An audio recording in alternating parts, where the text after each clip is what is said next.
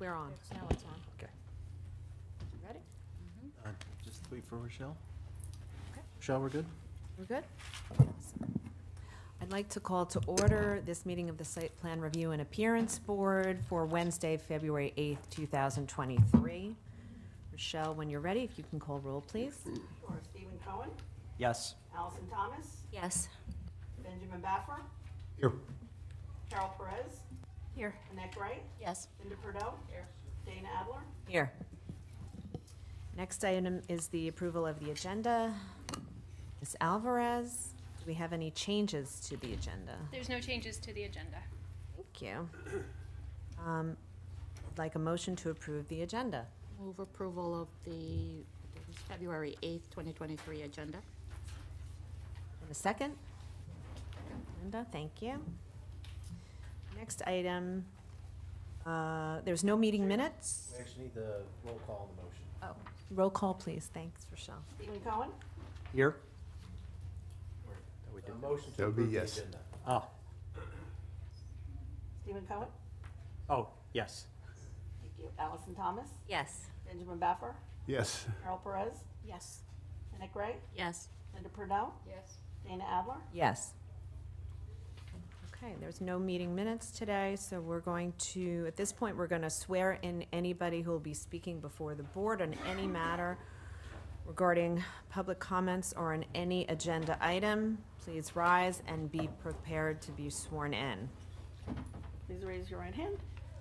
As the authority vested in me as a notary of the state of Florida, do you swear or affirm that the testimony you're about to give is the truth, the whole truth, and nothing but the truth? Thank you. Please be seated. Thanks, Rochelle. At this point, if there's anyone from the public who wishes to speak on any item that is not on the agenda, that is in the purview of the Site Plan Review and Appearance Board, we would welcome your appearance. Seeing and hearing none, I'd like to touch on a few things. If you'll be presenting tonight, please use the podium on my right. Staff will be using the podium on my left. Next on the agenda is the approval of consent agenda, but there is none for today, so we can skip that. But now I'm going to read the quasi-judicial rules. This hearing shall be conducted in accordance with the City of Delray Beach quasi-judicial rules. The applicant and the city shall be permitted to present their case. The public shall be allowed to speak for 3 minutes each, or a maximum of 6 minutes if the person represents an organization or a group of people who are present but agree not to speak. The city commission, board members, staff, and the applicant may be allowed to cross-examine a witness. The city or the applicant will be allowed to offer rebuttal testimony. The decision to approve or deny an application or appeal may not legally be made upon personal views as to whether a project is a good project or not, nor may a decision be based on the number of citizens who support or oppose a particular project. The law requires that all decisions must be made on the basis of whether the project meets the requirements of law, the comprehensive plan, and the land development regulations. Okay. All right, I believe we are now ready for our first agenda item.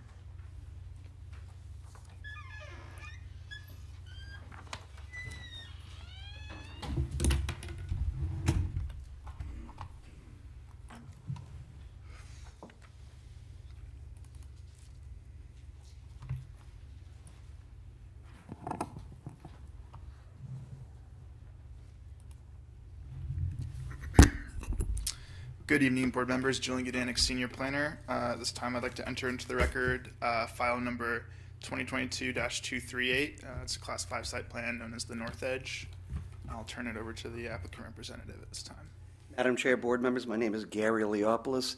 Address is 1045 East Atlantic Avenue. Our firm is GE Architecture. We are the architects of this project. Also with me tonight is Jeff Costello, who's our land planner and will also be doing part of the presentation. Thank you. Sorry, Mr. Eliopoulos, if I can interrupt. I have to ask the board, is there any ex parte communication on this item? No. No. Yes, I'm going to step down on the project. I was the landscape architect. Okay, thank you very much. All right, Thank you. let's let Ms. Perez step down, and you can continue, Mr. Eliopoulos. Thank you. Thank you. Just figuring what button I hit. Okay, so our site is located on North Federal Highway, actually at the intersection of North Lake Ave and the east side of Federal Highway. Site is approximately 35,000 square feet. It's actually like 34,900 and something. Basically, we are GC zoning, general commercial, and to the east of us and to the north of us is residential. To the south of us is a mixture of residential and commercial. North Federal Highway had a plan that was done like in, I think it was around 2000, where it's talking about they want residents, they want commercial, and they want this all to get developed. We think this is the first component of many that are going to come through this area that's going to have a nice blend of commercial and residential. The site right now is vacant. So what you're seeing right here is we're actually looking east on it and along North Lake Ave. You're going to see around the surrounding areas, some of it's already getting developed. Other areas it is still vacant or undeveloped. And some of the other buildings around here are kind of eclectic. Some are old, some are new. To the south of us is a bank, which is Paradise, which I think was done several years ago.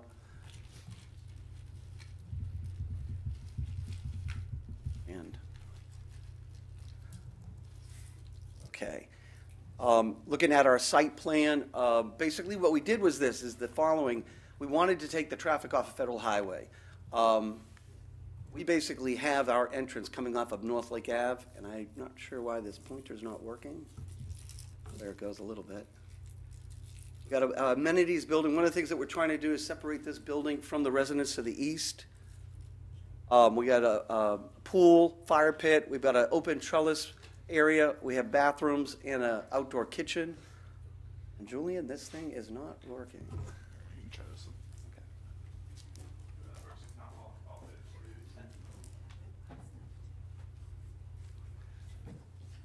It seems to be working better. Thank you. One of the key things is, again, we took the entrance, we brought it down off of North Lake Ave. Our garages are actually on the east side, but it is being buffered from our amenities building. Our building is approximately 80 feet off of the east property line, again, trying to create a nice buffer, also along with all the landscaping that we've done for the residents in the area. Site-wise, our building is under the 40% as far as the lot coverage goes, and we exceed the pervious area of the open space. One of the things you're seeing along the left-hand side Federal Highway is we are given a dedication to the right-of-way. That's for widening Federal Highway. It's approximately 1,500 square feet. And going around the perimeter, we have an architectural decorative staggered railing system with actually nice dark wooden, actually Peruvian teak walls that actually separate the residents from the pedestrians that are walking by. There's our loading space down at the bottom. So what we have here is actually 24 covered parking spaces underneath the building. The blue right there that we highlight is the vertical circulation. There's our parking. Again, this is all covered. There are actually gates coming in to the property. As far as there's that right-of-way dedication, we are providing storage units for all of the units. We also have additional bike storage for the residents here. And then there's other amenities within the building, which is basically stuff that actually stores the pool area equipment, the mechanical, that's actually for the trash. So everything is self-contained onto this site and into the building.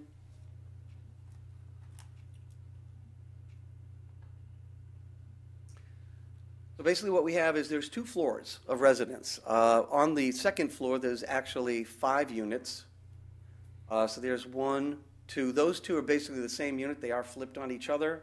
And then along the south side, which is the 3rd unit, and then the 4th and 5th, they are actually a mixture of these combinations. Square footages range anywhere from 2,000 to 4,000 when you look at the entire building. These are all the balconies. Every unit does have several balconies that come with their property or their unit. This is the 3rd floor. So these 2 north units are basically exactly the same as the 2nd floor. And then what happens is on the south side of the building, we actually have larger units. So we basically have 2 bedrooms, 3 bedrooms, and 4-bedroom units out of these 9 that we're proposing.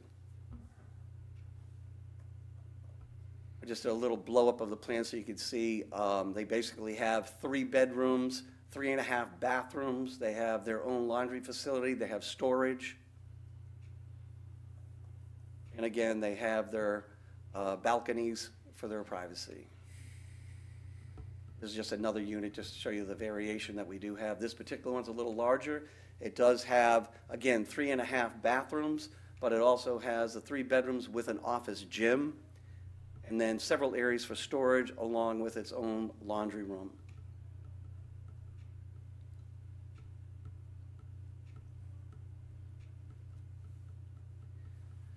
So the elevations, what we have going on here, this actually came before you guys, I believe, when we were doing our conditional use because we didn't have a commercial component.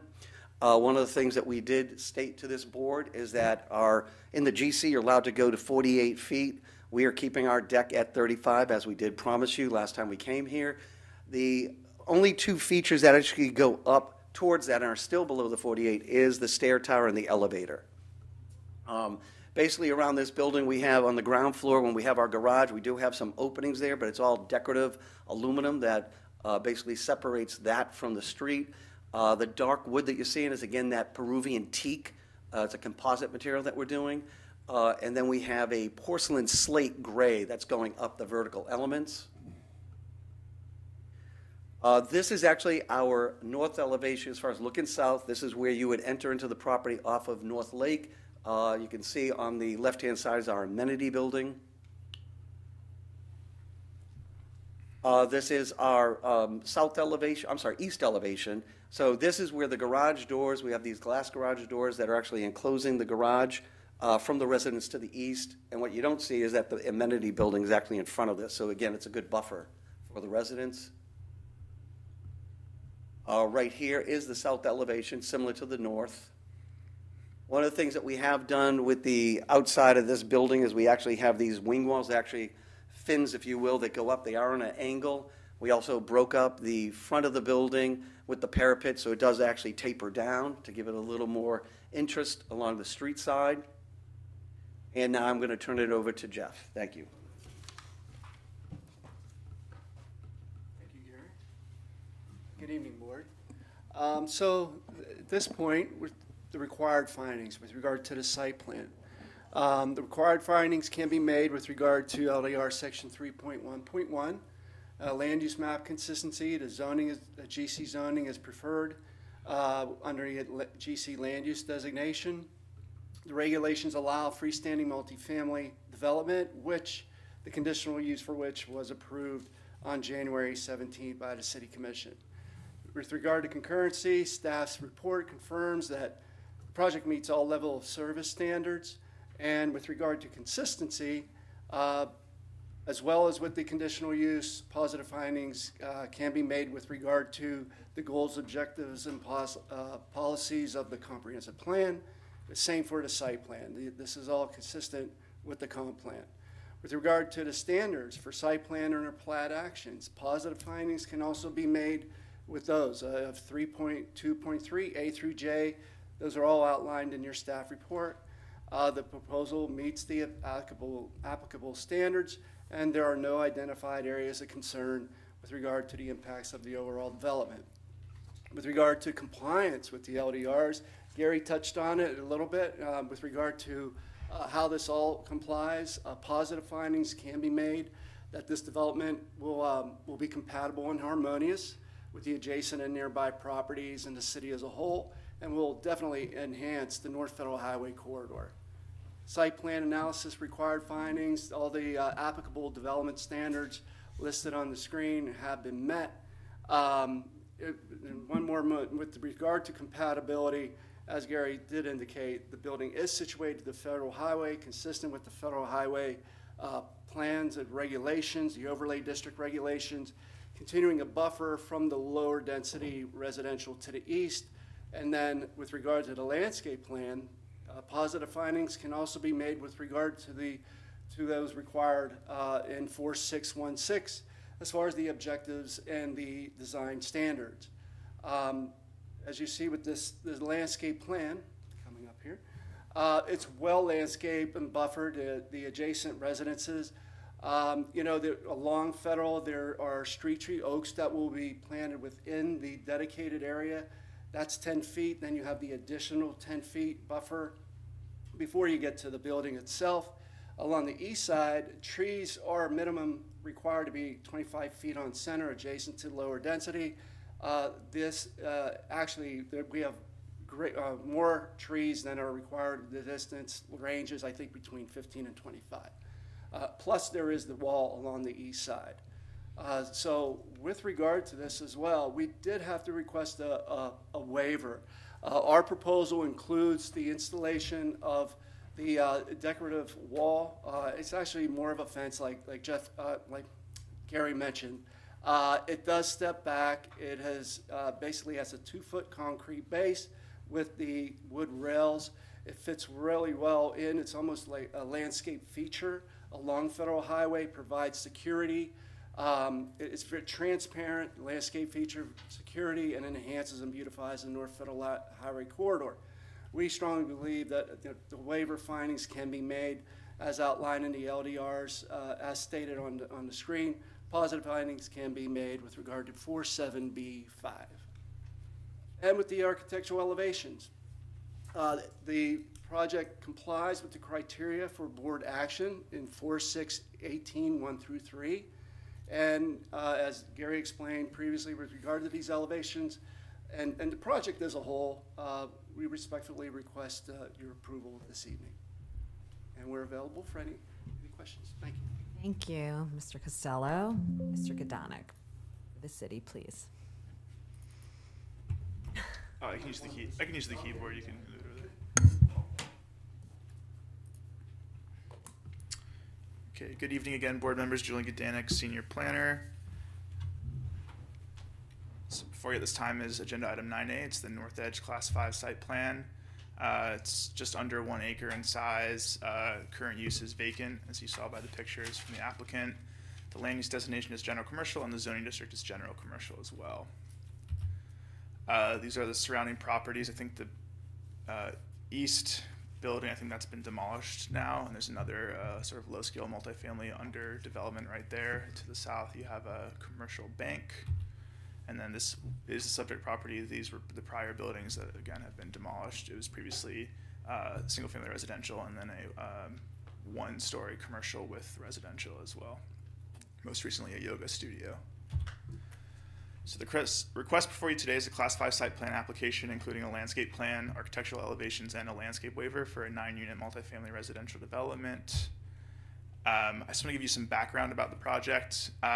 So the applicant referenced that this has been before this board, but I believe this actually went before the Planning and Zoning Board, so I think this is the first time this board is seeing it. In order to develop freestanding multifamily in the GC Commercial District, they needed to obtain approval of a conditional use that allows that without providing any commercial.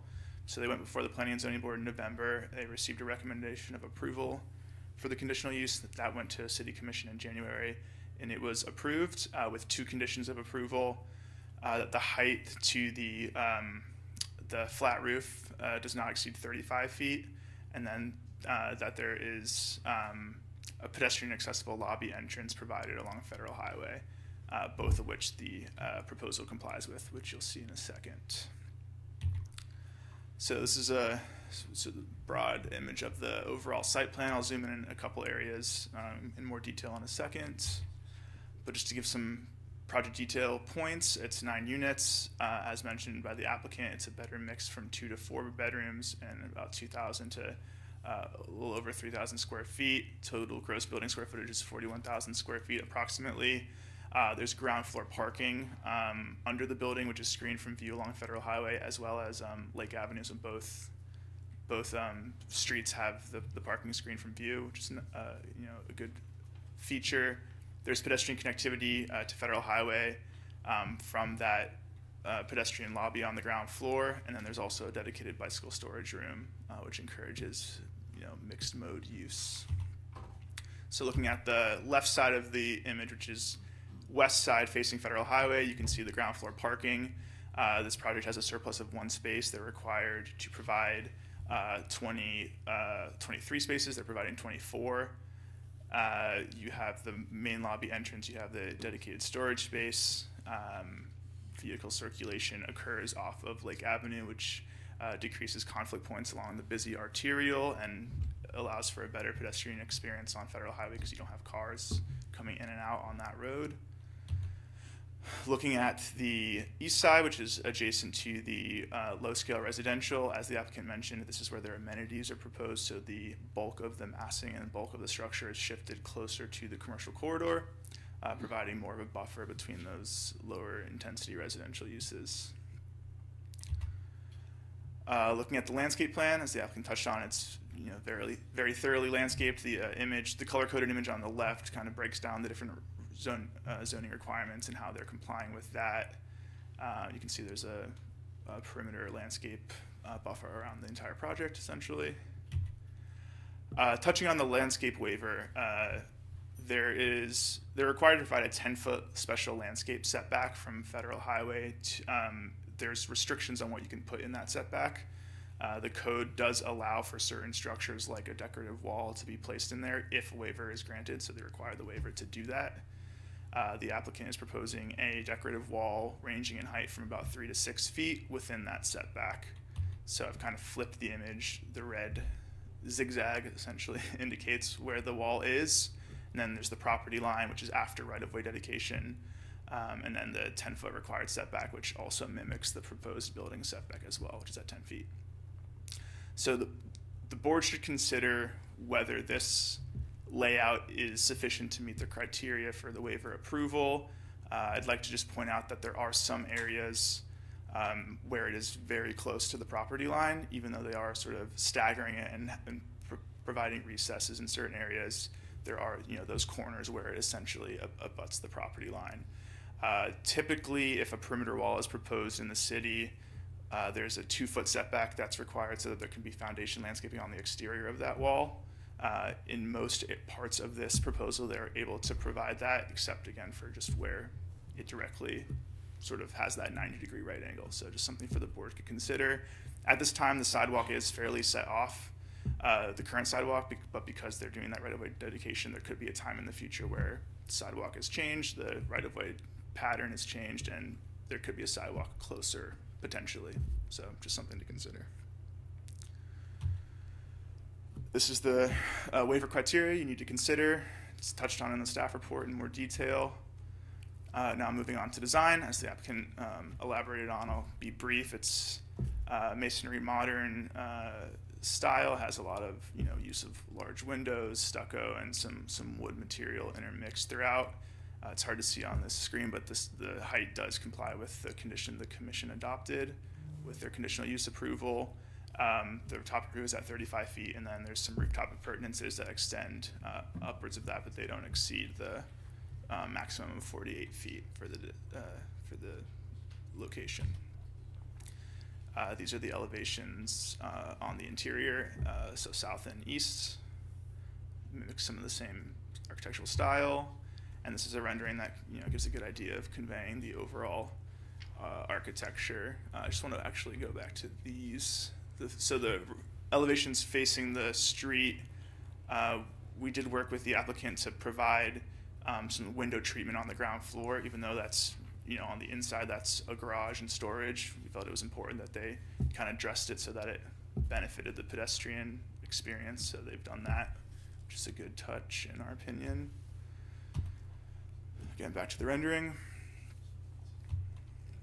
And again, lastly, for you to consider is just sort of the context of the overall surrounding area. These aren't directly adjacent, but just the Federal Highway corridor at large does have a mix of commercial buildings of different sizes and age, and then has some existing multifamily residential mixed in. So as you evaluate the proposal, just consider what is currently around this area.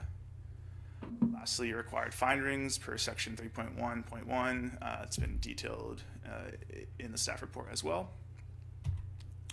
And your board options moving forward are to move approval of the Class 5 site plan application, landscape plan, architectural elevations, and landscape waiver finding consistency with the comprehensive plan and the land development regulations. You can move to deny the request.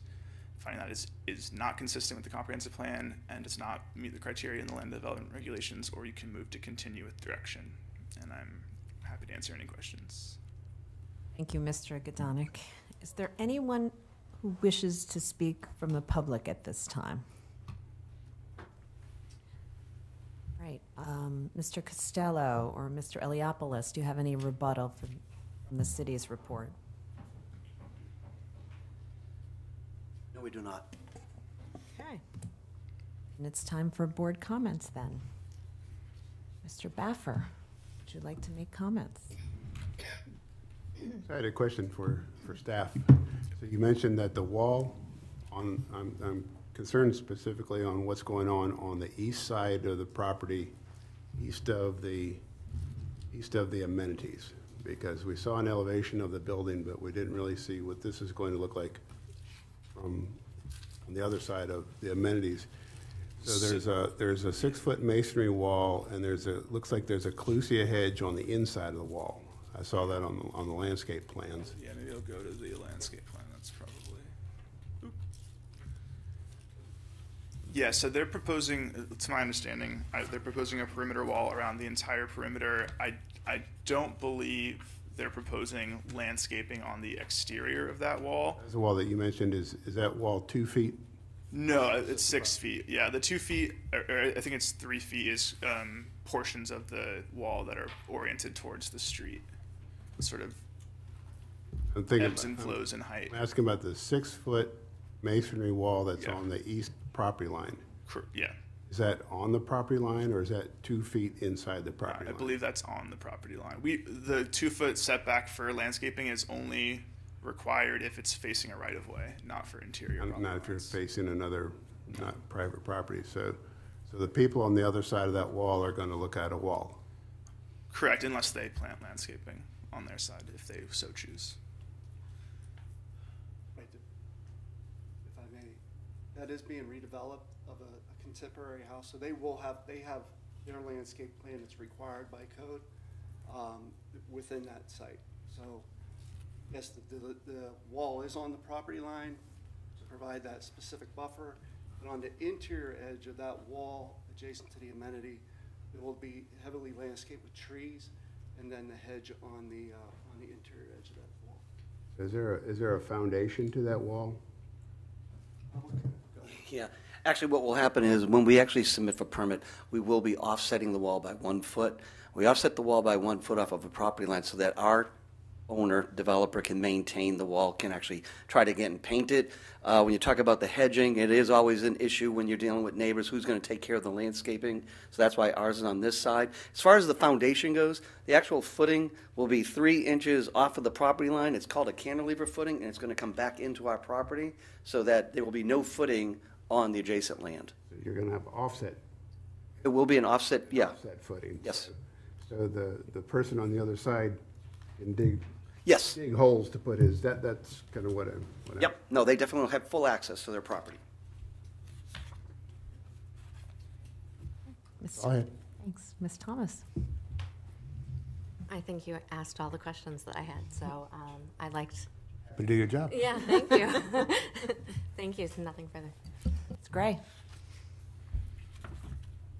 I think it's a good-looking project. I had the same concerns. It's funny. Great project, but everybody's talking about the wall. The right? wall.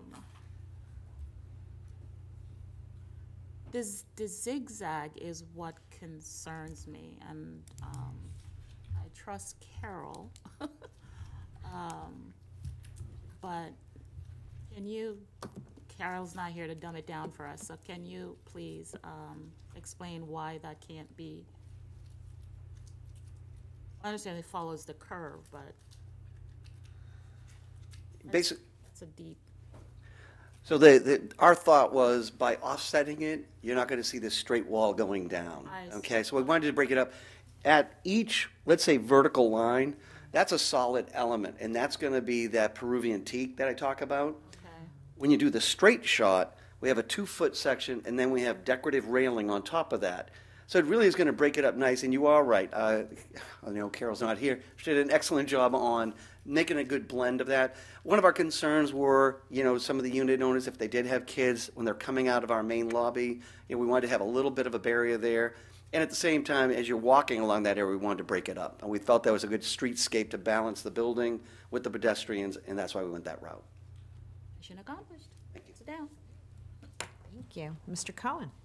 Yeah, so where is the setback in this picture? That's the 10-foot setback. What, Can you point to it, Julian? It's right on Yeah. our building. I mean, where our building So- is set back the 10 So there is a faintly visible hash line, not the thicker property line, but kind of where my dotted figure that says 10-foot required setback, it points to it, and that's, parallel with the setback at an angle. oh, I see. Okay. So where the entrance to the lobby is, I think that's the closest point to where the building is to the property line. That's 10 feet, and then as you move, I guess, left on the frame, it's slightly more setback than 10 feet where the building is, but it's roughly at that angle. Okay. All right. So, and then where's the sidewalk in this picture? Is it after the property line? Is it? Yes, the sidewalk, I'm not sure the exact distance, but it's a fair ways west of the property line at the top of the screen. Right, it's within the existing right-of-way and so we're removing the curb cuts and installing a new sidewalk to meet code per DOT standards. But that's all within the existing right-of-way, but we were required to dedicate the additional 10 feet. So that sidewalk's just to the west of the right-of-way dedication. Okay. And it is pretty close to that property line. There's no concerns with that, or no? So, I mean, that's really for you to determine if you're Well, I mean, concerned with it. I mean, as mentioned, just to consider, it is close. So there could be a scenario in the future if the right of way is expanded and sidewalk shifts in, that you might have the wall in very close proximity to a future sidewalk. But Okay. whether it's a concern or not, I'm not sure. More. Thank you, Ms. Purdue. My question is about the height. So, although they could have built higher, the planning and zoning and the commission said they have to stay at a certain height? Is that my? Yes. Yes. Yeah, correct. Okay, and then by saying that, there's no way this will then turn into a outdoor entertainment area or use for the owners to, because I know there's access, for the elevator and for stairs and things, it won't turn into grills or, that kind of thing? So they are not proposing that now. Theoretically, I think they could. The code allows for active rooftops as long as you're not enclosing them. I don't know if they have any intention for that, but they would have to come back through a site plan modification to change that. So it's not that it's prohibited, but they would have to go through another process to make that change if they wanted to. I was going to say, if you want me to address it, we only have one stair tower going up. That's for the fire department. The elevator has an override, so that's why that goes, but it's not accessing the roof. If we were to do it as an entertainment thing up there, we'd need two means of egress off of that deck, and we only have the one stair, so that won't be. Okay. And it's just people have abused it in the past, started up really simple, and then it blossomed, so. Fair enough. Just to clarify, there are height restrictions that limit how high in lower density multifamily districts, which this would take, even though it's GC, would sort of take on the requirements of RM. So 26 feet is the limit. So because their roof is higher than that, they actually could not. Okay. Yeah, so that's not something that they would be able to pursue. All right. I think this is a terrific project. I mean, I'm pleased with there's been tremendous thinking behind this project, as well as the style and the decorative wall, the landscaping, the different size of units. And I also had questions about the proximity of the wall and the shape and the substance of it. So, but I think pretty much all been answered. Thank you, board. So, can someone please make a motion?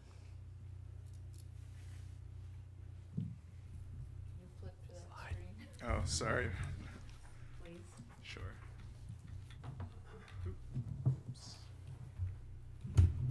I move to approve a Class 5 site plan application 2022-238, including a landscape plan, architectural elevations, and landscape waiver for a 9-unit multifamily residential development by finding that the request is consistent with the comprehensive plan and meets criteria set forth in the land development regulations. Second. Michelle, can you please call roll? Stephen Cohen, Yes. Allison Thomas, Yes. Benjamin Baffer, Yes. Carol Perez stepped down, Annette Gray, Yes. Linda Purdell, Yes. Dana Adler. Yes. Congratulations, you've been approved. Great, if we could bring back Ms. Perez for the next item, please.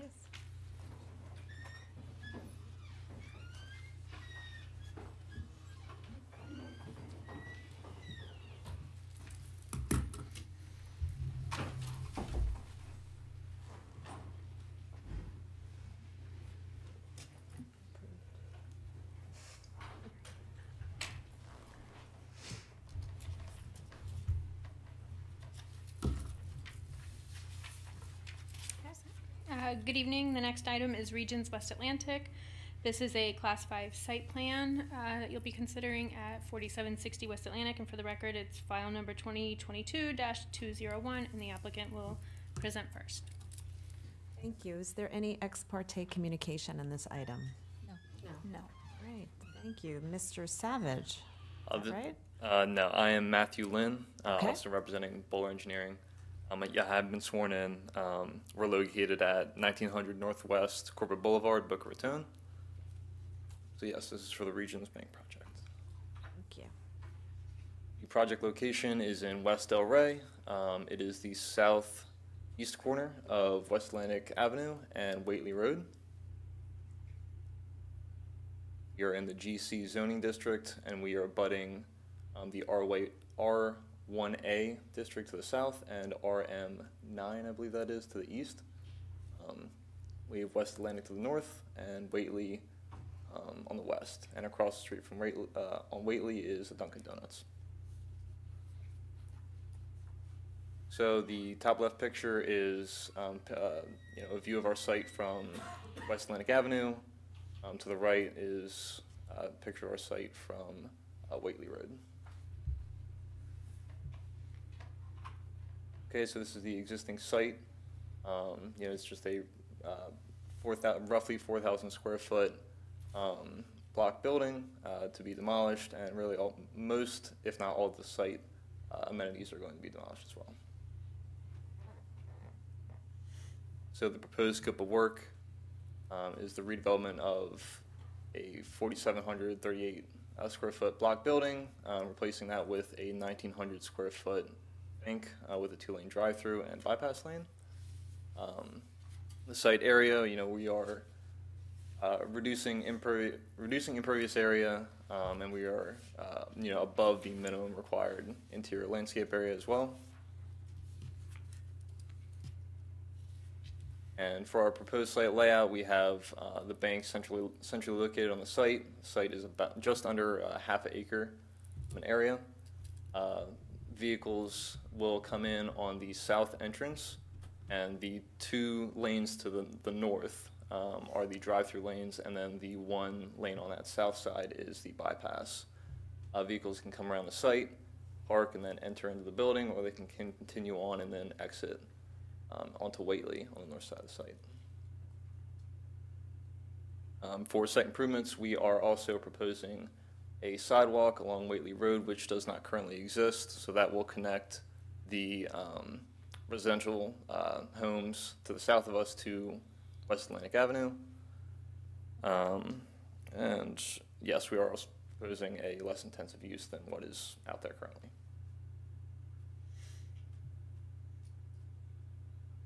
Up here is our landscape plan. We are meeting all code requirements for landscaping. We have street trees provided, and we are also providing a landscaping hedge along the south side and the east side due to us being adjacent to residential properties. And then Up next is the architectural plans. With me I have Jack with the architectural team, and also I have Brett with the landscaping team as well, if you have questions on that. And we have Julio representing the local regions branch. Hello, I'm Jack Marshall with BDG Architects out of Birmingham, Alabama. I'll be the architect of record on this project, and I'm excited to present our bank to you. Oops, wrong. This is the 1,900 square foot Regions Bank. It's proposed for the location. We've taken their prototype and we've modified it to be more in keeping and compliant with the neighboring properties in the area up there. We've added more glass to the corner and we've addressed the corner with additional canopies. We've changed the standard brick, which is a gray brick, to a white brick. We've added a buff stone material above the canopies, and then all the storefront coping and all that will be black.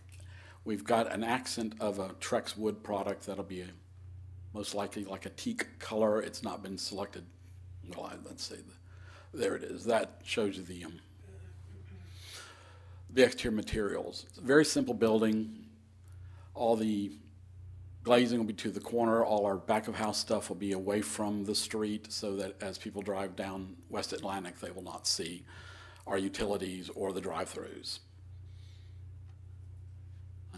Any other questions? That's all I have. It's a very simple building. And thank you again for letting us present. Thank you very much. And for the city, Ms. Alvarez, please.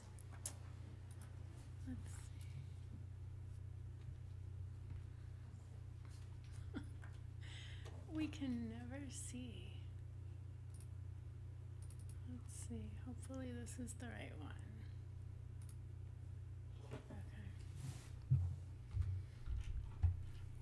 All right, so Regions West Atlantic. The applicant went over basically where it's at, but just for a brief overview, it's the corner of West Atlantic and Watley Road, and that is the southeast corner of that intersection. It's right across the street from the very busy plaza that has just underwent quite a bit of a renovation just to the north. So it's zone GC with a GC land use designation. There is single family to the south and multifamily to the east. The existing use is commercial, and so they are proposing a financial institution or a banquet drive-through. So again, demolition of the existing structure, and the new bank is just over 1,900 square feet with the drive-throughs that are on the south side of the property. So the building is centrally located on the property. There's two access points. One is meant for ingress, one is for egress. And those are both off of Watley, so we're not changing anything for the site, not adding any access from Atlantic Avenue. They're providing 16 parking spaces, which exceeds the minimum amount that is required. They're providing ample landscaping and complying with the minimum landscape buffer requirement along West Atlantic Avenue. Just to note, stacking requirement for drive-throughs, this is whether it's fast food or bank, any type of drive-through, minimum requirement is 100 feet. And even if you have two, each one needs to meet that somehow. Their ATM lane is providing 80 feet. Their teller lane, which is the internal lane, just adjacent to the building, is only 55 feet.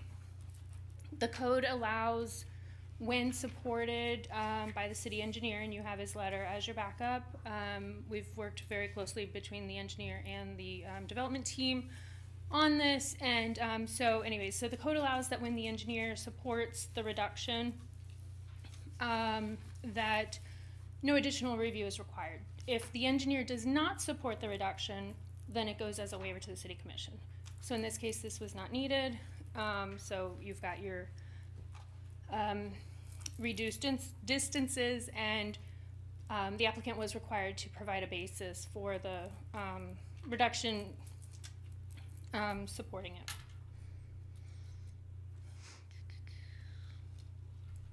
So with the Class 5 site plan, you've got findings. We need to make sure that the land use map and the zoning are consistent. They are. The floor area ratio maximum for GC land use is 3.0. The proposed floor area ratio is a 0.10, so they're compliant there. Concurrency, there are no issues that are identified. Traffic review, the county determined that the standards were met and that there would be less than 20 peak hour trips. I did have to double check that today to make sure that less than 20 peak hour trips. I double checked that today, and that was correct. And there's sufficient solid waste. For consistency as part of your findings, we just need to make sure that the performance standards and the comp plan are met. In the standards for site plans, there's no noted concerns with the application. The site design utilizes access from Watley Road, as we mentioned. Traffic, again, there's 2 access points. Hopefully there's no impact on the neighborhood. None has been anticipated, and hopefully those 2 access points will also alleviate any issues closer to the intersection with West Atlantic Avenue. And there were no items of note or regarding concern anyways for the comp plan. Compliance with the LDRs, again, development standards are met. Open space over 31%. I believe the minimum is 25%, so they do exceed that. Providing the landscape buffer. They've got their landscaping adjacent to residential zoning. They're compliant with lighting, and again, they're exceeding their minimum parking requirement. So those were your site plan findings. Landscape plan findings. There are a few here as well. They're also in your staff report. Just in general, review of the site plan was found to be in compliance. There are 8 trees that'll be removed, 6 that'll be relocated, and 10 trees and palms that'll be protected. So the existing trees that I guess will remain 16, they're providing or accounting for 16 of the 13 required canopy trees, and then they've got 8 new ones, and then of course the hedges and other landscaping improvements. So again, the landscaping plan was found to be in compliance. Architectural elevations and aesthetics, we have specific findings that the proposal meets the minimum aesthetic standards, show proper design concepts, and that it's appropriate to the surroundings. And then we have our specific criteria in conformity with good taste and good design. It's appearance of providing an appearance of quality. It's not going to have a negative impact on the values or the appearance of the area around it, and that it's in harmony. So just again, these are 2 elevations. The elevation facing Watley and the elevation facing West Atlantic Avenue. Just in general, staff found that we thought the board could find that it's in good taste and design, generally harmonious with the corridor, incorporates some elements that are found in the corridor, but while also it's distinguishing itself from other developments as well. Just to note, and this is something that we spoke with the applicant early on, and it's nothing that's required, nothing under your purview, just to put it on the record as a suggestion. If the applicant would like to, this is the elevation facing West Atlantic, so the north elevation, there's a large blank wall there. It is lovely painted brick, which is nice on its own as well. But we thought maybe that could be an opportunity for a mural. The city just recently adopted a revised mural ordinance where murals are now allowed in other areas of the city. It was quite limited before, and this is just a few weeks ago, I believe, is when we adopted it. So now it's allowed in throughout the city in many commercial areas, this area being one of them. And so we just thought that could be an opportunity. Again, it's up to them, and it would be under the purview of the Public Arts Advisory Board. So that's the findings. You've got your board actions that are at the end of your report. And if you have any questions, I'm here. Thank you, Ms. Alvarez. Is there anyone from the public who wishes to speak at this time on this item? Okay, Mr. Lynn, Mr. Marshall, do you have any rebuttal from the city's report? Okay. So now we go to board comments. Ms. Thomas, would you like to start, please?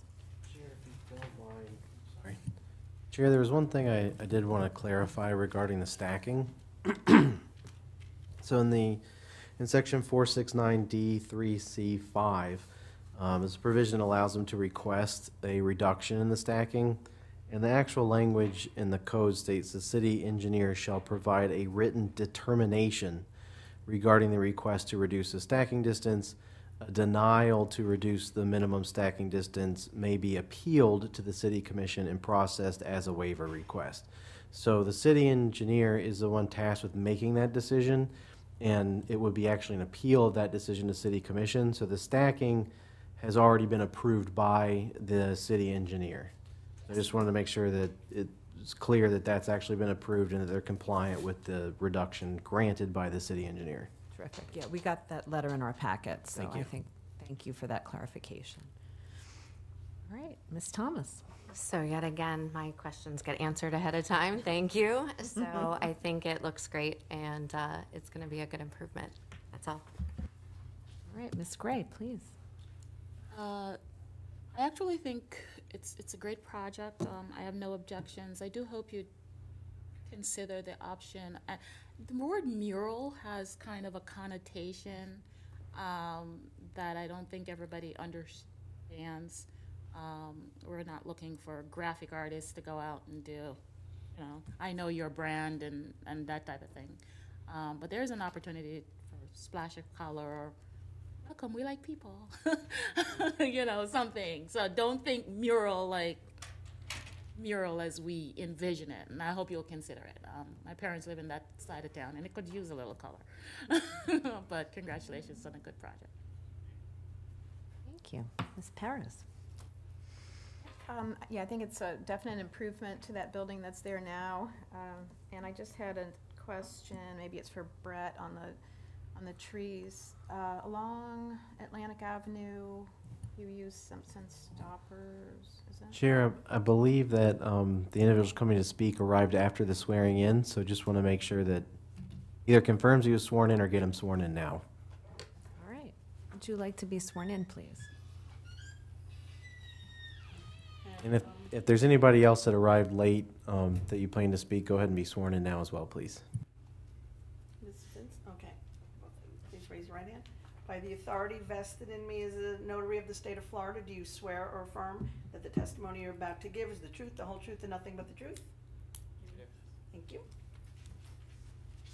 My question was, do you think you can get the Simpson stoppers at 16 foot height?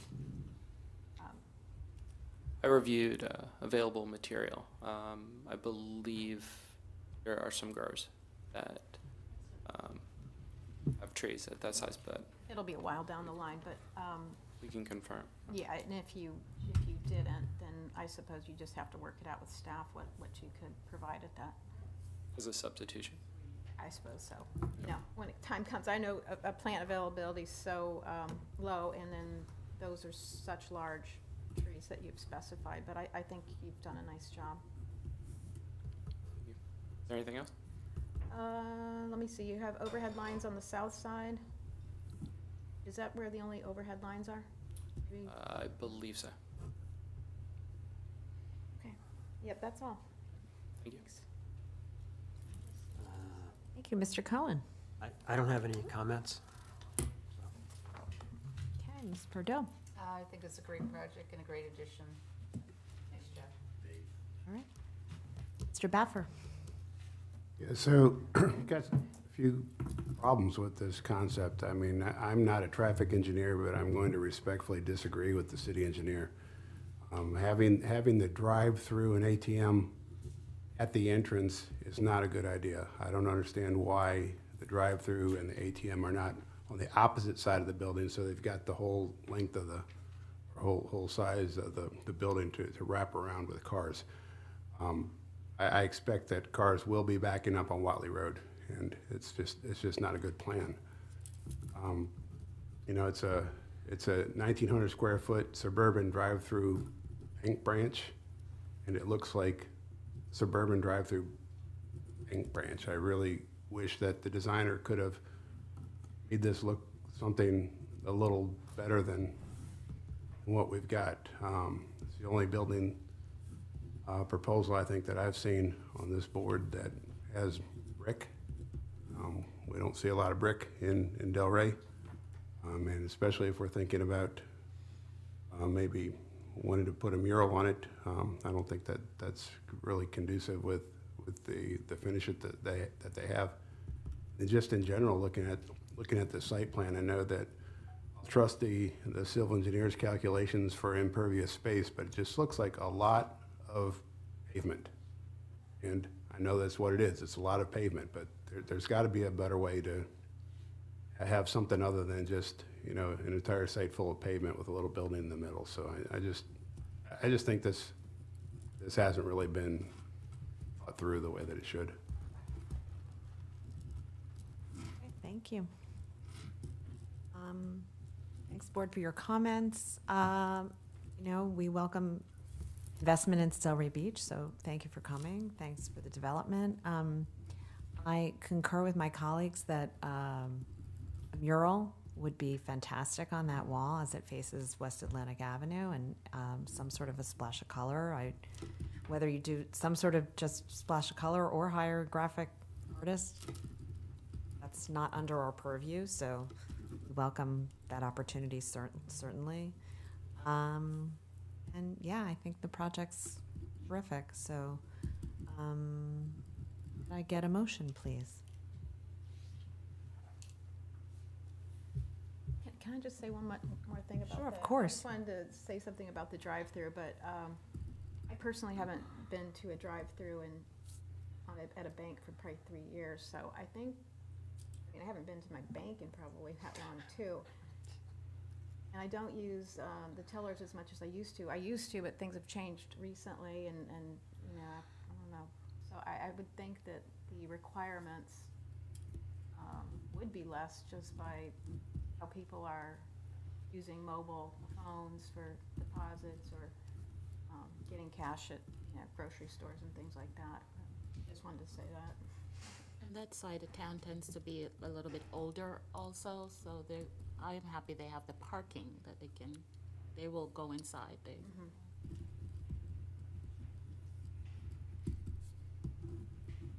Any other board comments? Can I get a motion, please? Sure. Move approval of the Class 5 site plan 2022-201 landscape plan and architectural elevations for Regions West Atlantic, 1,904 square foot bank with a drive-through facility located at 4760 West Atlantic Avenue, by finding that the request is consistent with the comprehensive plan and meets criteria set forth in the land development regulations. A second. I second. Okay, Rochelle, can you please call roll? Stephen Cohen, Yes. Allison Thomas, Yes. Benjamin Baffer, No. Carol Perez, Yes. Annette Gray, Yes. Linda Prideaux, Yes. Dana Adler. Yes. Thank you, you've been approved.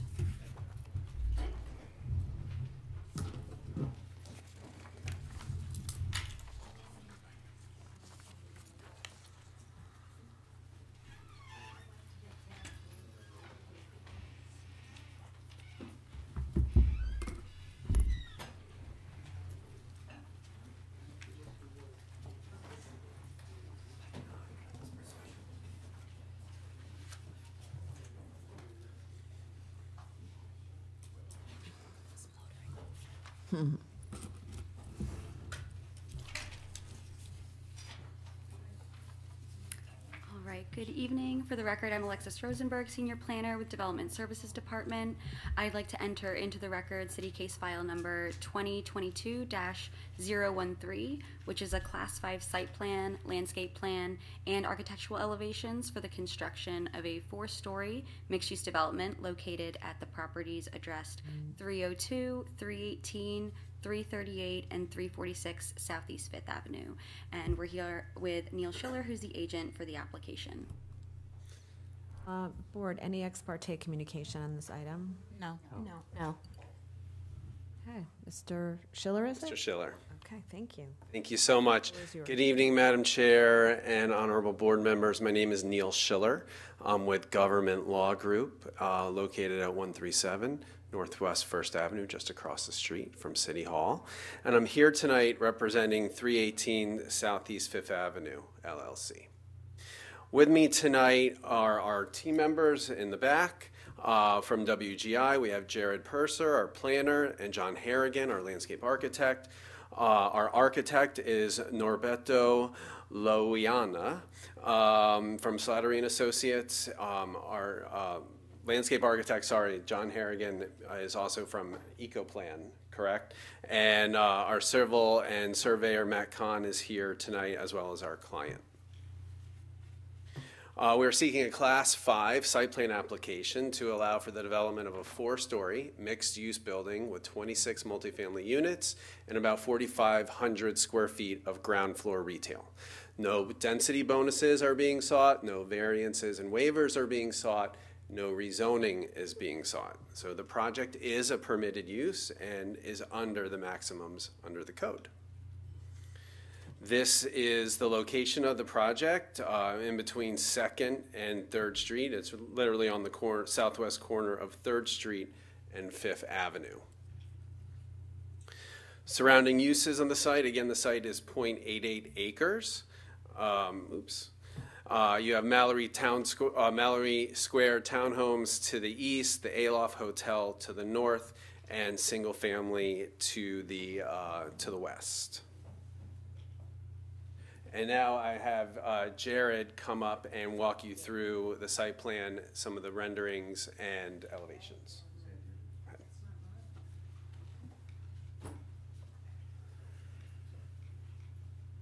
Go back. Oh, we're back this way. Oh, there we go. Good evening, Jared Purser with WGI. So this slide did have some animations, but we have retail components along the ground floor, along 5th Avenue and 3rd Street.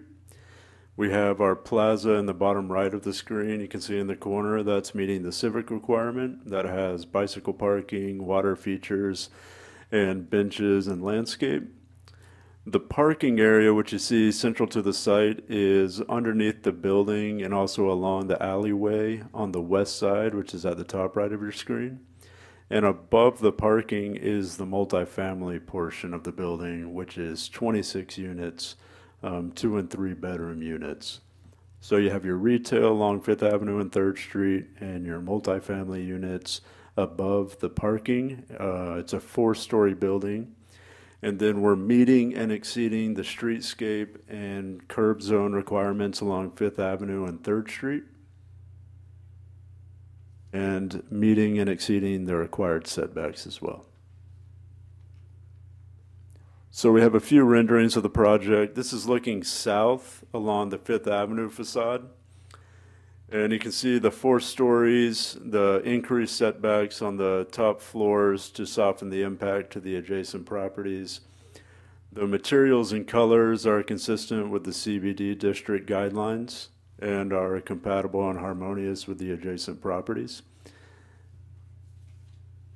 We have another view looking south here. This is a little bit further west on 3rd Street, looking south at the building. You can see the civic area again in your left corner. And this is the primary facade along 5th Avenue with the main entrance there in the middle of the building. And these were some additional views that were included with the package.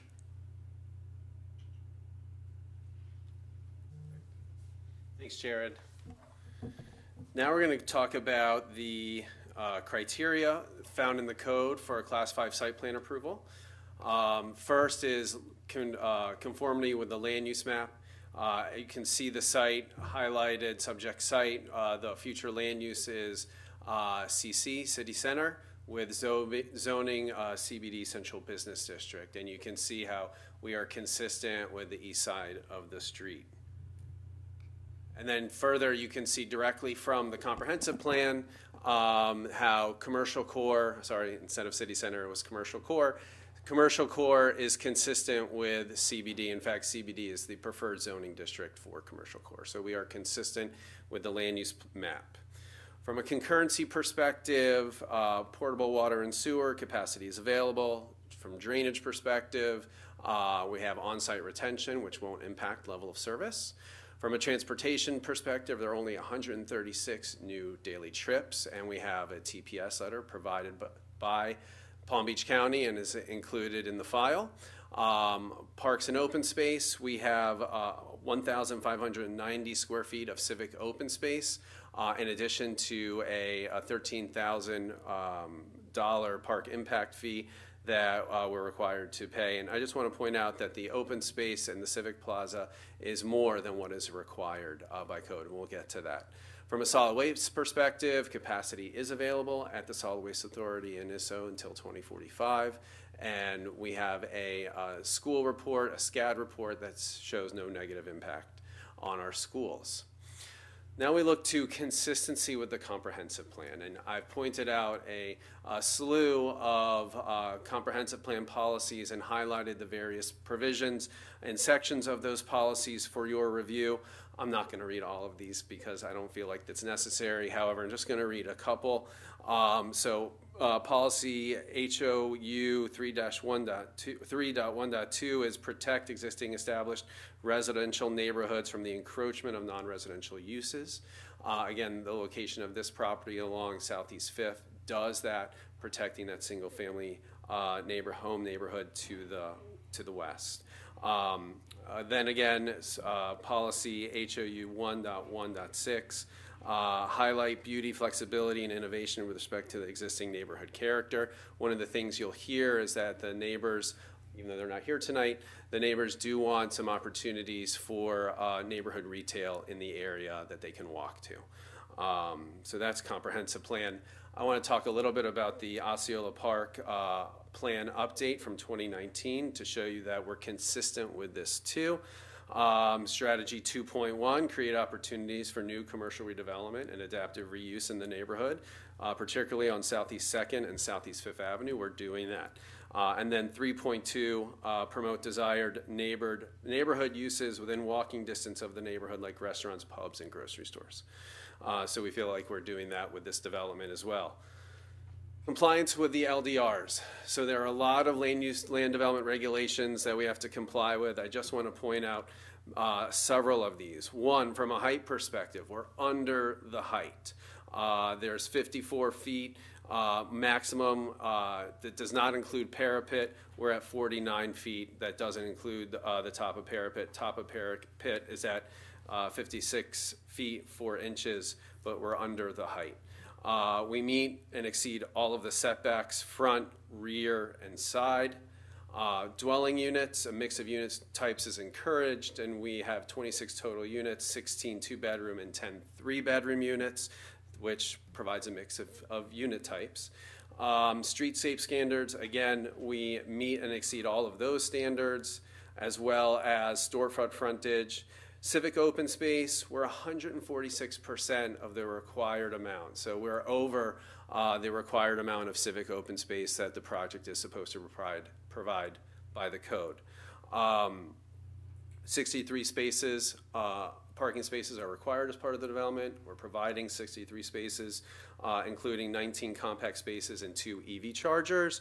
And then 19 total bicycle spaces are required, 18 are being provided. So John, if you could briefly come up here and talk about the landscape plan. I want to highlight that as part of our presentation because we all know landscaping is very important in the city. Sure. John Harrigan from EcoPlan, 310 Southeast 18th Street in Fort Lauderdale. The landscape plan is primarily consists of street trees, oaks along Southeast 5th Avenue. We have some Alexander palms that are in some of the sidewalk planters between the oaks and the building. Again, with a number of oaks in the civic space and similarly along the streetscape on the north side. Other than that, it's a fairly simple palette with various shrubs and ground covers separating the pedestrian space from Southeast Fifth Avenue, and we have a fairly limited amount of landscape on the west side, just where the site plan permitted some vegetation near the entrance to the garage in sort of that northwest corner. Great. Thank you so much, John.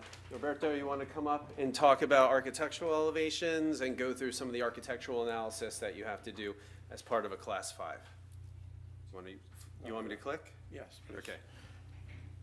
Good afternoon. Well, my name is Norberto Loiano, 2060 Northwest Boca Raton Boulevard. Well, we are, consistent with the masonry modern. We incorporated, the tripartite as the code requires, for the building with the storefront for the base. The second and third floor, is the mid part, and the upper part is the fourth floor. It's a lot of movement in the facade, ins and outs, the change of planes, light and shadow. I believe that the colors are in line with the guidelines. We incorporated the element of the wood veneer, and the west side, where the second floor is the pool deck, which is a screening, with the 6-foot wood barrier that, that is screening the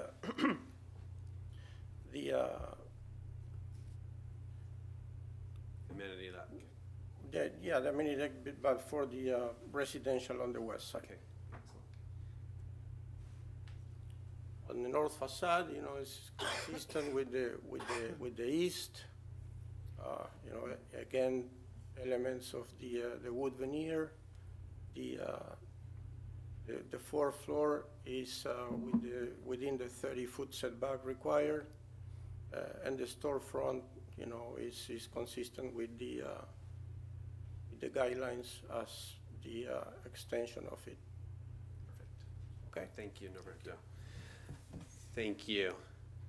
Is there some analysis to be done on the architectural elevations? And this is directly from your staff report that says the minimum aesthetic standards of this section have generally been met by the proposed architectural design. Obviously, we're masonry modern architectural design, which is one of the styles permitted in CBD. And additionally, we highlighted the stone and wood details that are used to soften the stark modern forms of the building mass. Excellent verbiage, Alexis. And again, criteria for board action. The proposed development is generally in conformity with good taste and good design, as it incorporates many of the elements of masonry modern architectural style outlined in Delray Beach CBD architectural guidelines. Strives to respect the single-family character while providing additional housing options and business opportunities within walking distance of the neighborhood. Additional architectural standards for you to consider, the facade composition, tripartite composition. You just heard Norberto say that is how we designed the building. Masonry modern is an approved architectural style. The walls, openings, roof, parking garages, etc. The reduction of urban heat design or heat islands is important, and green building practices, we will meet or exceed the LEED minimum.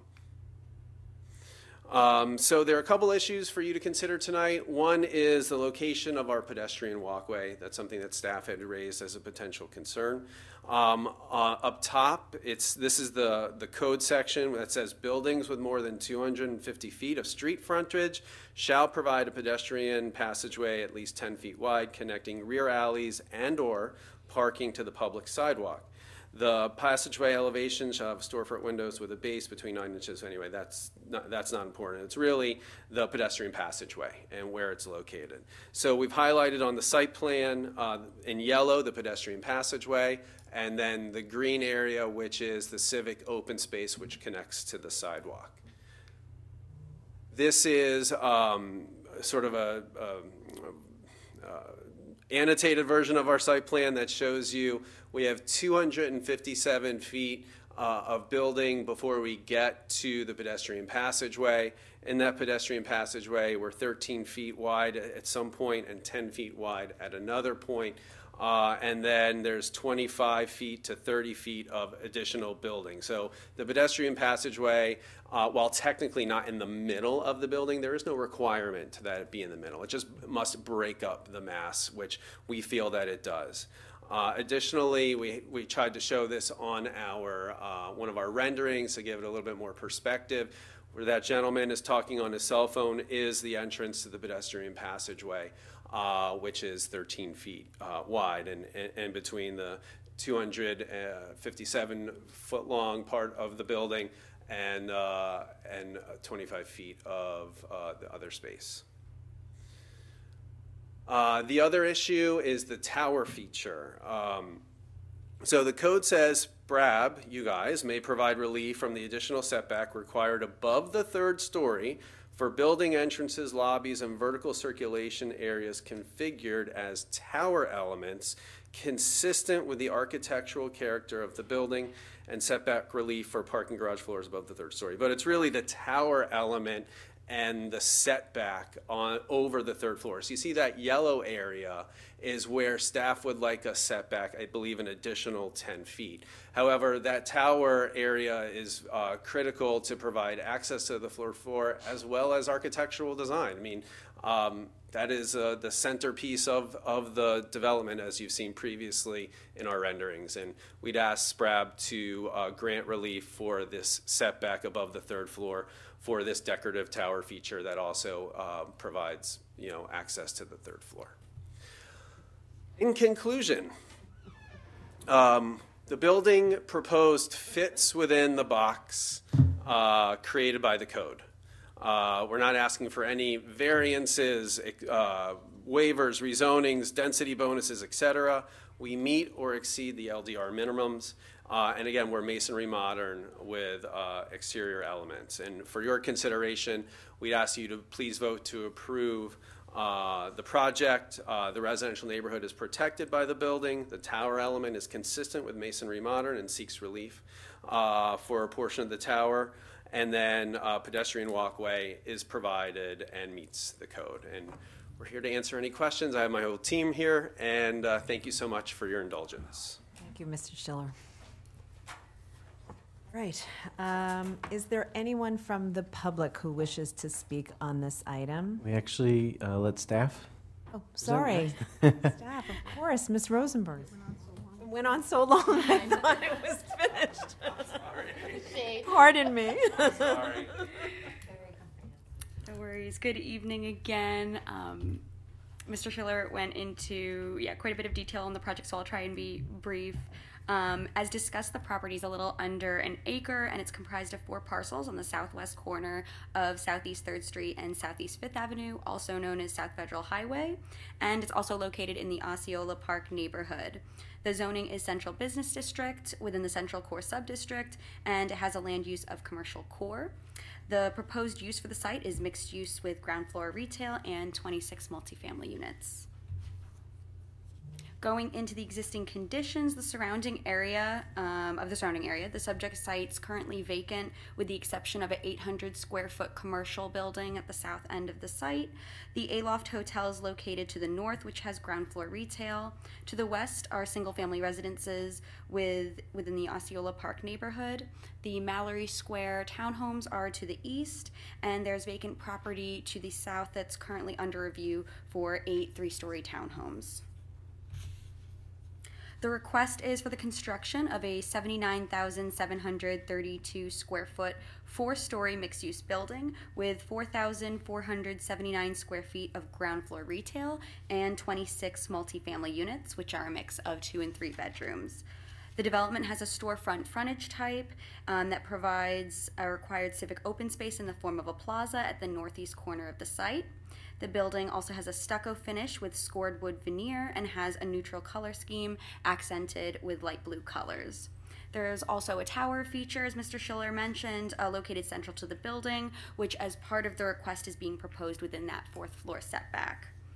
On the site plan here, the civic open space is highlighted in green. There's an on-site bus shelter, which is highlighted in orange, and the required pedestrian passageway that provides connection from the civic open space to the parking area in the rear is highlighted in purple. On the 2nd floor, the development provides interior clubhouse space and a rooftop terrace with a pool and pool deck along the west side of the building.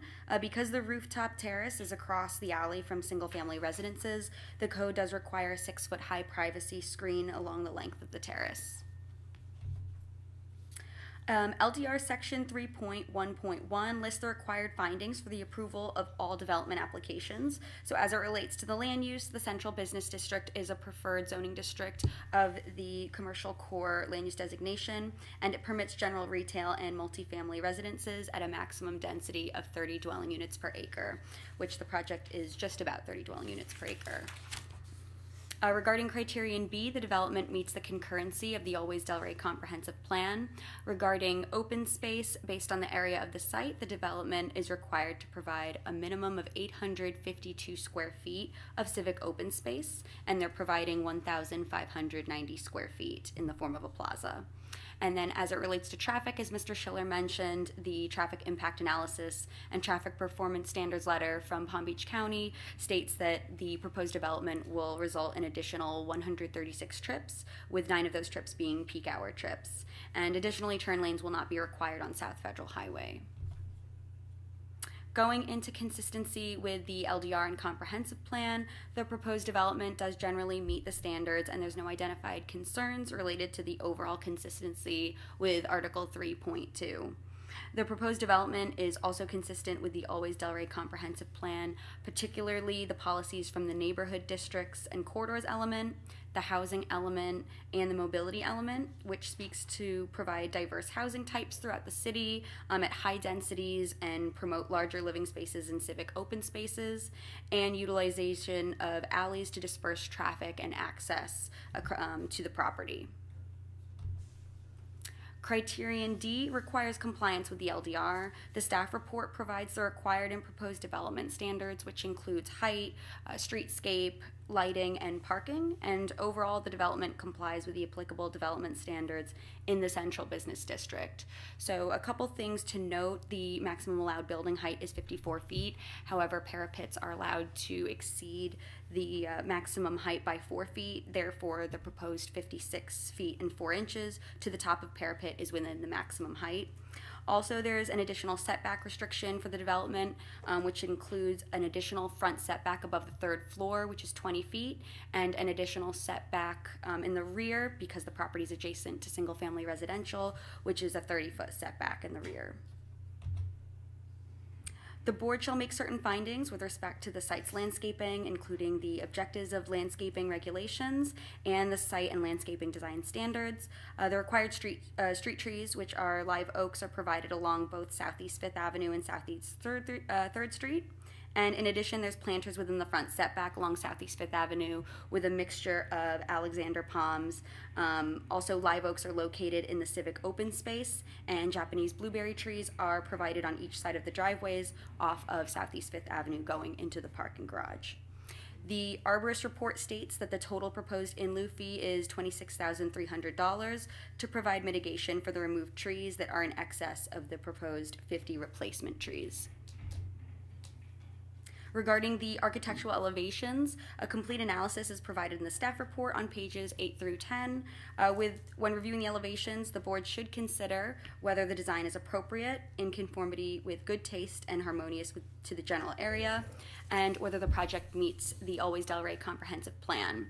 And based on staff's analysis, the elevations are deemed compliant with the minimum standards. The architectural style is identified as Masonry Modern, which is an anticipated architectural design in the Central Business District. The CBD architectural design guidelines state that stone and wood details are often used to soften the stark modern forms of the building mass. Exterior finishes in the Masonry Modern language are typically stucco, and the color palette in Florida for this style is typically comprised of whites and creams with some sea greens and blues highlighting details. The proposed building provides a smooth stucco finish with accents of scored wood veneer, and soft blues are incorporated along the top of the building. Also, basic geometrics are utilized to emphasize the solidity of the mass, and the use of eyebrows, awnings, and terraces are implemented to provide shade for pedestrians and residences. Going into the tower features mentioned, the front setback above the third story is 20 feet. However, LDR section 4.413 subsection K2B allows the Site Plan Review and Appearance Board to provide relief from the additional setback requirement above the third floor for building entries, lobbies, and vertical circulation areas, as long as they're configured as a tower element and consistent with the architectural style of the building. So the proposed tower feature encroaches into the 20-foot setback above the third floor, about 8 feet. The base is characterized by vertical glass doors with an overhanging eyebrow above the main entrance.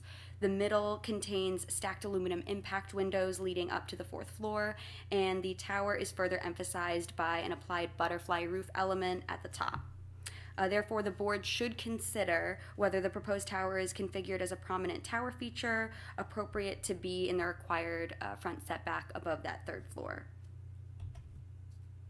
Here's another graphic showing the east and west colored elevations. So again, you'll see the tower encroachment above the third floor. Additionally, the pedestrian passageway, which is required for buildings with more than 250 feet of street frontage, is located on the north side of the building, which connects the civic open space to the parking area in the rear.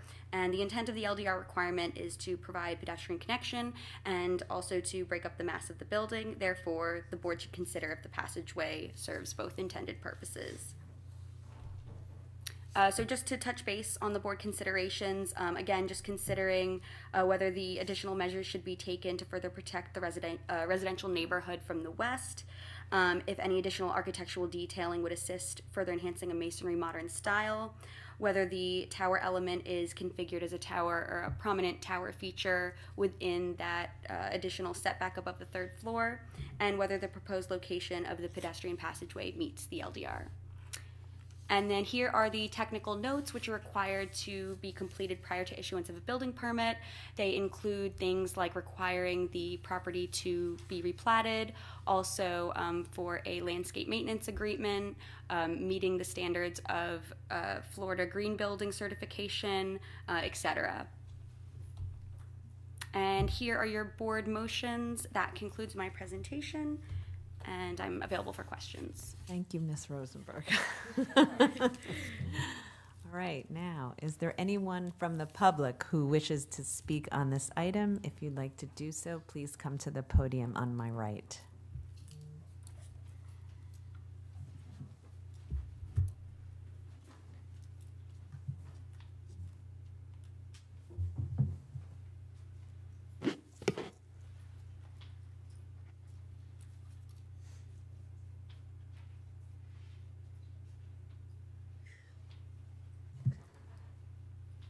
And could you please state your name and address for the record, please? Alice Finst, 707 Place Tavant, that's in the Shadow Lane neighborhood, Delray Beach, 33445. I am a master gardener, so I've sort of tuned into all of this, and I'm just wondering, I had a couple of questions. I just wonder, how does this height of this building overwhelm adjacent properties? Are they going to be living in shadows? And it just seems massive and overwhelming. I don't know if you can put plants on every balcony to make it not so huge and overwhelming. And the height limit there is 54 and he was saying 49, so I don't know what happens at the top of 49 if he manages to cover or not cover that height limit. I think it's just too much, too big, and too overwhelming for Delray Beach. Thank you. Thank you, And I'm Ms. glad Vance. I'm not living near it. Thank you. Okay, any rebuttal, Mr. Schiller? Yes, let's make it very brief. 2 points. We're within the height limit, as your staff will confirm, and we are 30 feet set back from the property line. And this is 3 points. I'm sorry. This is CBD in our downtown, and so thank you. We're happy to answer any questions. Thank you very much. And thank you so much to your staff, who's been extremely helpful. Terrific, thank you. Okay, so we're up to board comments. I think, Ms. Gray, it is your turn. Begin, please. Okay.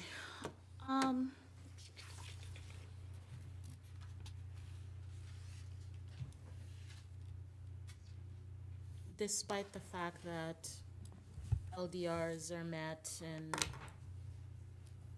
traffic impact might be low, I think there's a missed opportunity in the design here. I think the attempts to soften the building doesn't quite hit the mark. I don't think the stone and the wood accomplishes what you were trying to have it accomplish. Maybe it's just not enough of it, I'm not sure, and we're not allowed to design from, I'm just gonna cut off Brian and say it, design from, from the dais.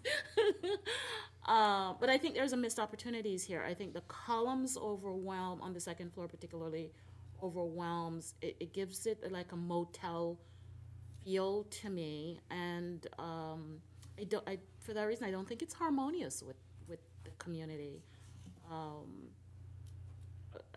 I'm not sure what the intent or the creative juices were. I just don't think it doesn't hit the mark.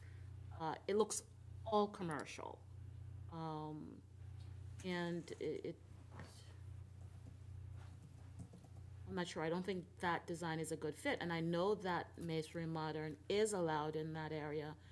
And because I can't get past that, I also cannot, in good conscience, then support the column feature request. Thank you. Ms. Perez. Okay, so I don't really have any problem with the entry feature being higher, and I don't have any issues with the pedestrian walkthrough. But I agree that I think the building needs to be tweaked a little bit, and these are my issues with it. In that corner, so it'd be the northeast corner, on the very top floors, you have two blank walls coming together, and it looks like it was just forgotten. And that is a prominent corner. Your civic space is right there, and I think that needs a little more attention to detail. Also, and I agree with Alice, on your backside, of course, you have renderings of the sides that have the landscape. So along the alley, I did look at the landscape plan for the amenity deck, and there's nothing to soften that edge there on that amenity deck. And I think that it would make the project better to get some higher level palm trees or something, some trees up on top there.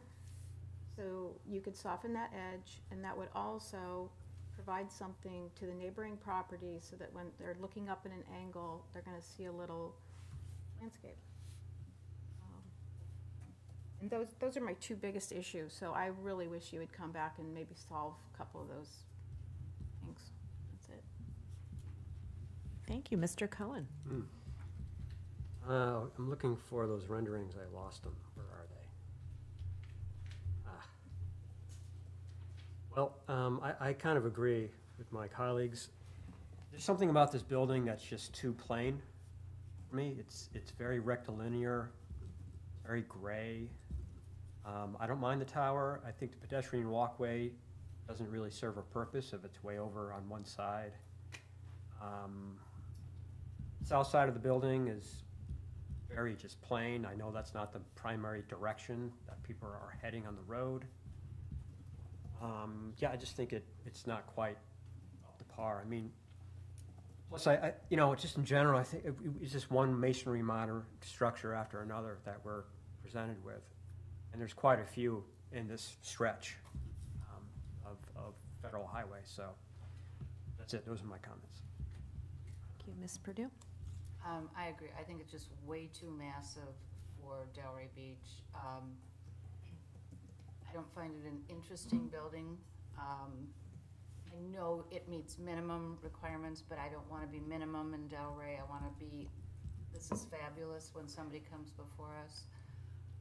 My other concern is the retail. I know you're saying it's for pedestrians, but we have 3 other buildings on Fifth Avenue, one of them on the north end and the 100 block, that has retail on the bottom. I don't think there's ever been any retail use in it, and I think the problem is that I don't think the, I know you're saying it's pedestrian, there's gotta be parking. You know, if there's a store I wanna go to, I'm not gonna go into some parking structure and then come around all the way down that walkway and come back around. That's what I think is keeping these retail properties on Fifth Avenue vacant. But if you drive down Fifth Avenue, you can count how many are vacant. So I think that needs to be rethought, how that's going to be more user-friendly to, you know, make the tenants successful. You know, I don't have a problem with the tower. I would like to see a softening of the front. There's, and again, that one wall on that's just solid. I would make it a green wall, maybe if it's a green building. I just think there's so much potential that just why say let's just do the minimum. I mean, an architect I think could go in there and, you know, say let's make it really spectacular. Mr. Buffer? I like the term missed opportunity, especially as it pertains to the civic open space. I love the fact that they've got this prominent, enormous civic open space on the northeast corner. I think it needs a little shade. I think that about 10 o'clock in the morning it's going to be really unbearable to where it's going to be, that space, that plaza area is going to be unusable unless we can somehow get some shade in there. I think maybe there's some, they said live oaks, but you know, the palm trees that are shown in this rendering is not going to really create much way of shade. And just, I think that something can be better there. And I'm also concerned about what the ground floor looks like from the alley. We just had so I don't know what that is.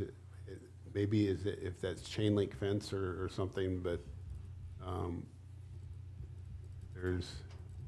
there's no landscaping there. There's just, it looks kind of industrial parking garage-ish because that's what it is. So I know that the people behind all have you know, stockade privacy fences, so they're not really looking directly at that, but I just think that that's kind of a ugly alley that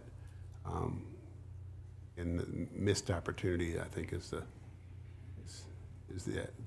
theme. Okay, Ms. Thomas. I apparently saved up all my comments for the last one. Really quick question. What's the story, how many stories is the A-loft? Isn't it 4?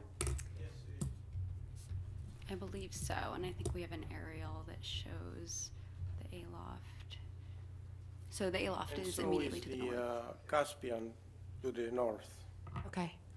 Because I agree with some of my colleagues' comments and I disagree with others. One, I think it's actually going to complement because A-loft and Caspian have that same feel. I actually like the modern, and I think it comes up a lot with the approved codes of the design of buildings. but I've never heard any of us like suggest maybe to send it back to the commission and try to get a different approval for outsides of the buildings. Because if we're constrained to 4 and some of us like or don't like, or rather, I know that you can't really say that, but if it doesn't fit in the area, then perhaps we need to suggest to the commission to come up with or amend some of the buildings, because I think that we say that often here. I do have a similar concern on the alley side, because I don't really know what the people in their backyards are going to look at. So I would love to have more comprehensive plan, or whether it be landscaping or a mural or something on there. But I have no problem with the tower. I actually think it's going to break up the building if you're looking at it, and I think that's an added feature. I love the civic space. I love how big it is, and I don't have a problem with where the pedestrian walkway is. I think that'll actually help mitigate some of the traffic on is that 3rd? Yeah, so I think that would be helpful for people to cut through, and I think it'd be a nice touch to the area. So I like the building, actually, so, and that's all. Thank you. All right, I guess it's my turn. Thank you first of all, thank you for investing in Delray Beach. We really appreciate it. We volunteer and we love our town. That's why we do this.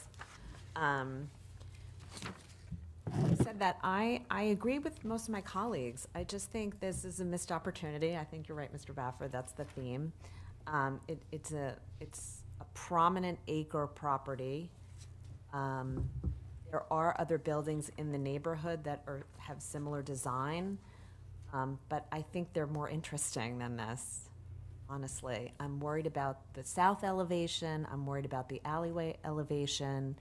I think the front elevation needs some more features. I happen to love the tower. I have no problem with the tower. I would almost, I don't know, I can't design from the dais. We're not supposed to do that, but the blues, I don't think, are blue enough. And what else? I had some questions. Yeah, I mean, Mr. Ayano mentioned movement, light, shadow. I didn't see movement, light, and shadow, unfortunately. And yeah, I think it's a little too massive. And I have a concern that unlike some of the properties to the north, there's a lot of single-family homes that are right adjacent, and those single-family homes are 1 story. So again, you have this sort of mass right next to these, and I think that needs to be kind of thought about. I honestly don't have so much of a problem with the height because it meets the maximums, not the minimums, the maximums. But I am concerned about those single-family residences and what they're seeing, and then the shadow on those dwellings. And I don't know. I think that civic space, you meet the requirements. The pedestrian passageway, you meet the requirements. But I think again, I think we can do better with that. I can't tell you what exactly, but I think it really needs to be. I think the architects need to use their real creative juices to make this very, very special. I agree with Ms. Prideaux. Like, let's wow them. I mean, you have this great opportunity to say something very special in our neighborhood that we love. So, does anybody else need to say anything? Because this has been, this is a big project. I have a question. Yeah, go ahead. On the west elevation, the cars park off of the alley. Like you're parking cars off the alley, right? Our You architect pull will- in. Yes, the alley? we have some parking off the alley, correct? Yeah. Okay, and then after that parking, Roberto, is there a wall?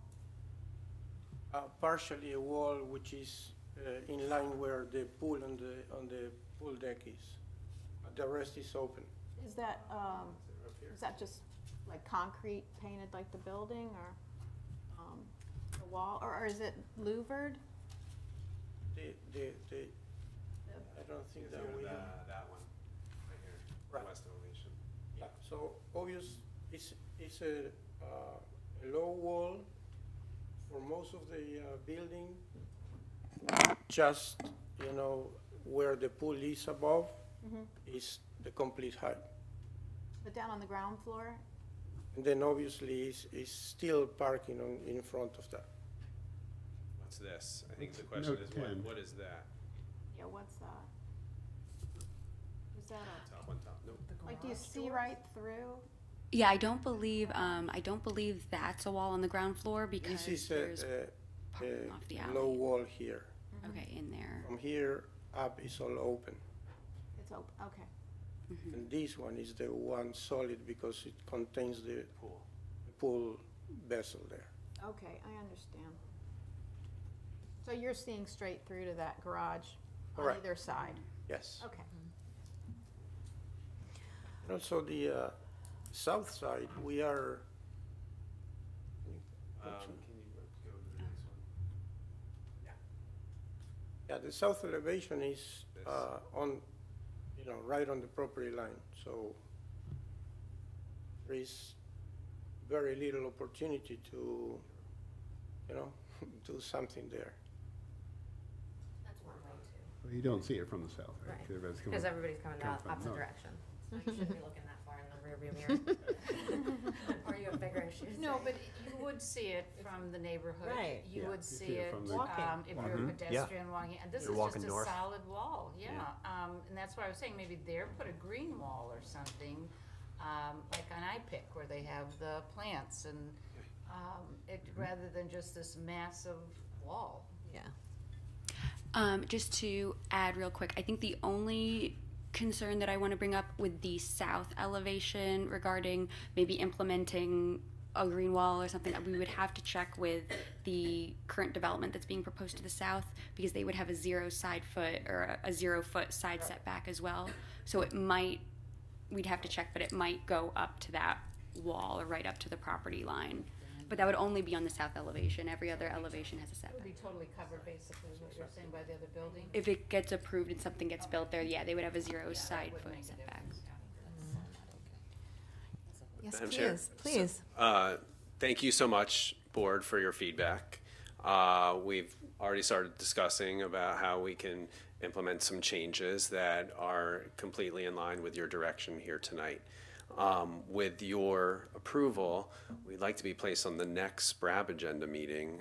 We realize that's a fast turnaround for us, but our professionals are committed to doing that, including providing more renderings and information. Yeah, that would be up to Ms. Alvarez. Well, the board doesn't decide when something comes on an agenda, and of course, we don't know what will be submitted. We need to review it and evaluate it, make sure it is compliant. So once something is submitted, we can look at it. And of course, a majority of the review has already been conducted. Hopefully there's nothing significant. I was going to say, hopefully there's nothing significant that will be changed, but that's not what I'm intending. that would rise to the occasion of a significant review, is what I mean. So we would just have to see what they submit. Okay. So, Ms. Alvarez, based upon the staff report and the presentations, I don't believe there was any additional notice requirements. right, there's no notice requirements, just courtesy notices. So hopefully those who received a courtesy notice are paying attention and would know that it would be continued and would be watching our agendas. But there's no public notice requirement for this. Then, Mr. Bennett, we have a continuance? I would recommend just a postpone with direction without a date certain. Okay. The other concern I have about the request to be on the next agenda, and I don't know if Mr. Schiller knew this when he said it, but we actually have a meeting in about 2 weeks, which is the next agenda. He may have been thinking a month out and not 2 weeks, but just to clarify. But with no additional notice requirements, there's not a compelling need, at least from the city side, to give a date certain. And as soon as the application's submitted, as soon as that's possible and then reviewed, Amy will get it on the next available agenda at that point. Right, just given staff's workload on other things and items that we already have anticipated for upcoming agendas. So it's just like any other item, we kind of throw it back into our workload and try to balance things out. All right, so is there a motion to postpone, Mr. Bennett, or?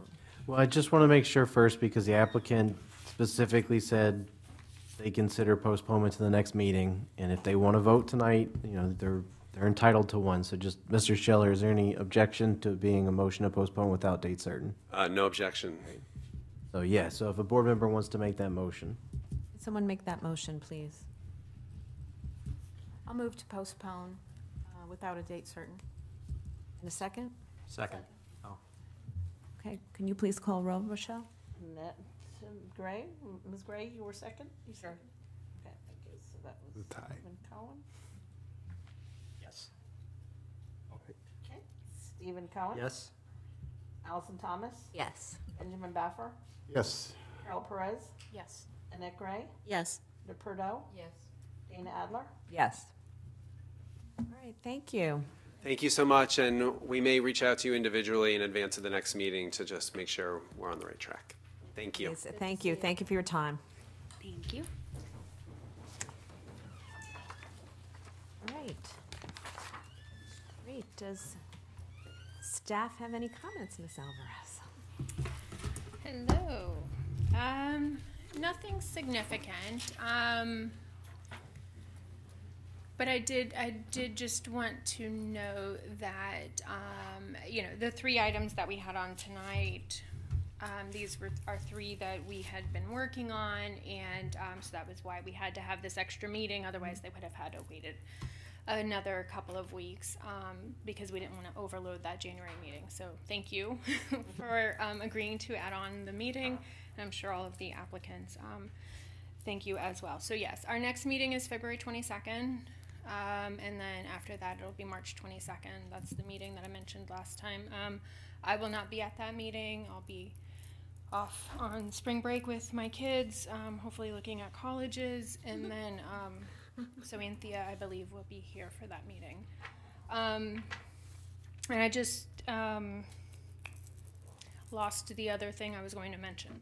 Maybe it'll come up before we leave. I don't know. I'm so sorry. But you know, I always want to thank you also just for your thoughtfulness in considering all of the items that we put before you. And as you know, if you have any questions before the meeting, we're available.